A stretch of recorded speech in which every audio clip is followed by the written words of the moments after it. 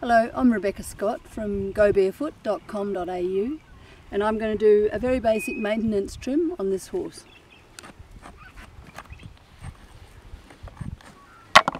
So this is a barefoot trim. I guess we'd call it Australian barefoot trim, maybe the Brumby barefoot trim. I start with the heels. And then I'm doing pretty much a 60-degree bevel, leaving a thin line of inner hoof wall, so the horse is not right on its sole.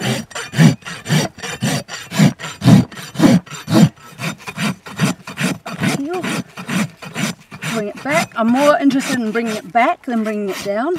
I want to bring the horse's foot under it itself.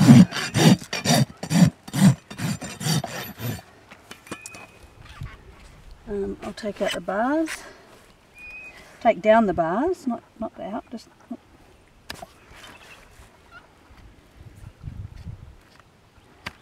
this knife's are sharp.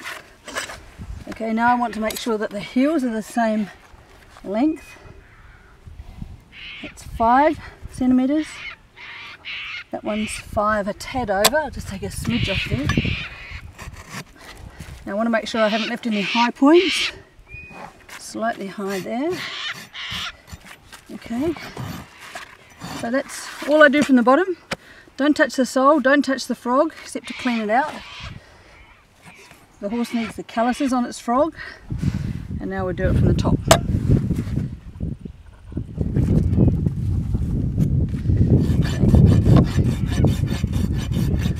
So I'm just putting a bevel on here, and also takes a bit of the flare off. I don't want to take too much of the hoof wall. That's a protective coating on there. I don't want to take that off.